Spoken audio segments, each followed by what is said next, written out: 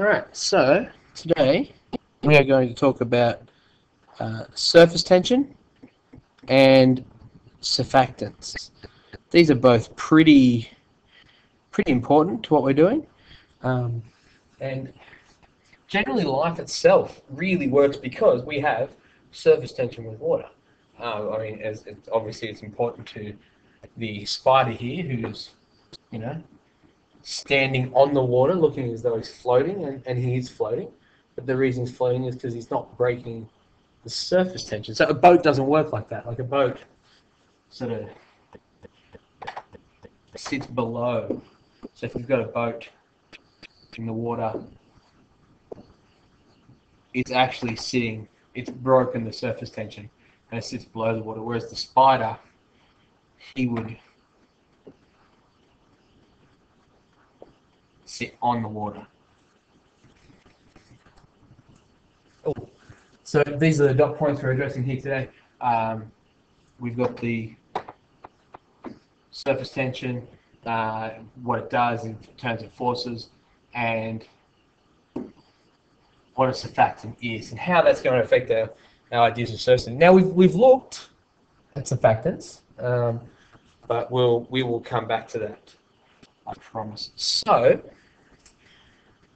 basically, when we're talking about surface tension, when we're talking about surface tension, we're going to relate the idea of surface tension, to the particle model. So very quickly, surface tension. So it's the tendency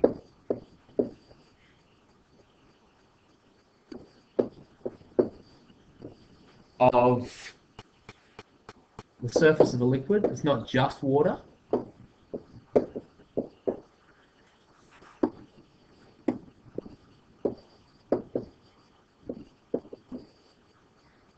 To resist an external force.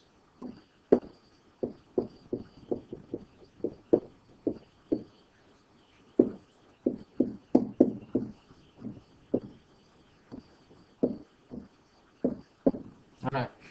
So here we have a needle sitting on top of the water. The force, obviously because it's got this shape, the force is pointing out like this, and that's counteracting that. And if you added these two forces up the way a physics student would, so you'd have this one plus that one, the angle here would counteract itself, and you would have something like this, which is the direct opposite of that, and that's why it's balanced. It sits there. Okay? Now,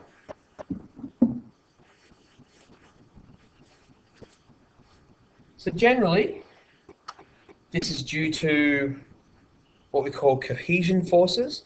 So between the particles over a short distance, it's an attractive force. Okay, it pulls them together. Now, here's the surface of your water. Okay, and above this you have all sorts of air particles. And so forth. There's all the air particles in there. Now, the air particles above it, there's the forces here. The forces here are very attractive, and they pull them together. And it's less attracted to the air. Okay, so it pulls in tight here, whereas the air itself is less attracted to it. But they're still weak forces, and that's why you're able to push through it. The inward attraction gives you the surface effect.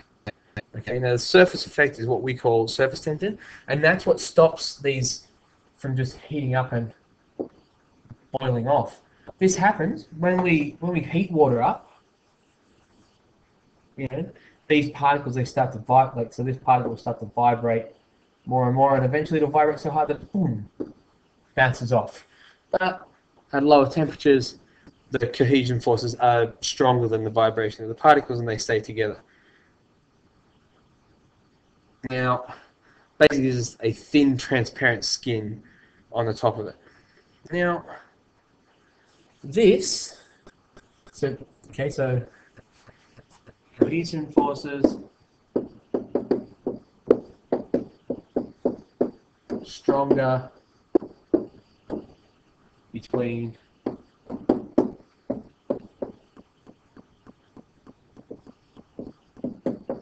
water particles than the air above it.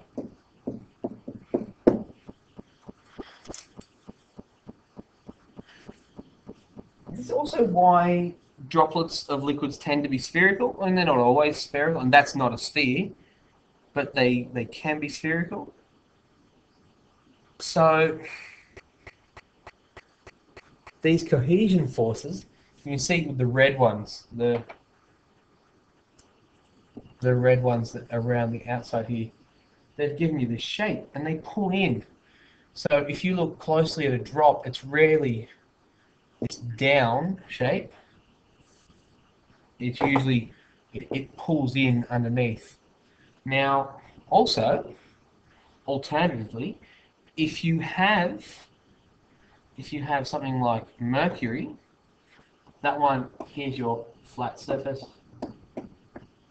You'll have mercury, we'll draw it in black, but it will just give you a proper sphere.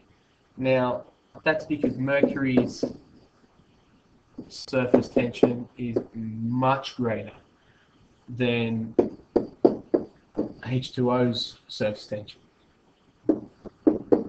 So, what that tells us is the greater the surface tension, the closer to a sphere.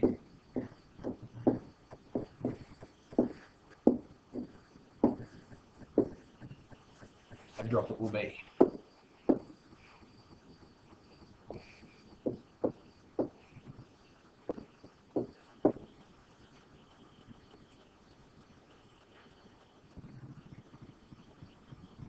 Now, if we go on a little bit more, the opposite of a cohesion force, well, not the opposite, but you've also got these other things where, so a cohesion force is where the particles stick together, you know?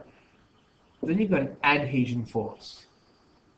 An adhesion force is where the particles stick to the surface of whatever they're with. Now, because we have adhesion forces, you still have gravity pulling down on. So that's a measuring cylinder.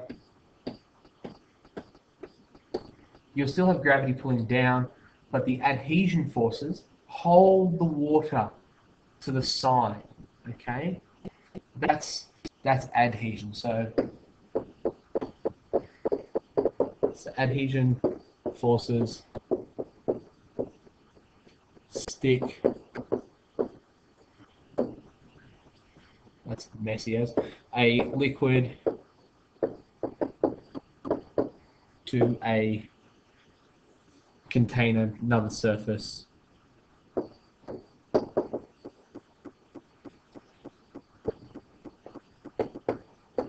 Now, water, the forces of cohesion are they're strong enough, but the forces for mercury are much stronger and much stronger than the adhesion forces from mercury. So with mercury, you get a meniscus that looks like this. The surface tension is holding it together around the edge, just causing this shape. So you've got a giant droplet inside the thing, inside the measuring cylinder. Now, a surfactant, last thing, almost on the way, a surfactant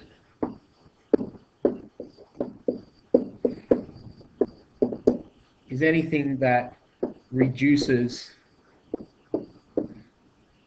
surface tension.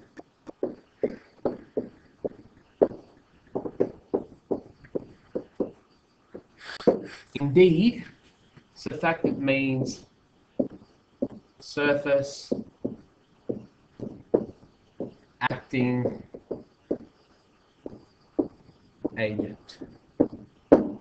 Think about what that means. Tomorrow we're going to play with the surface tension of water.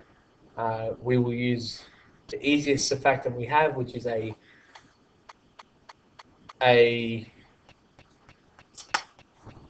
detergent, and yeah. So that'll be our experiment tomorrow.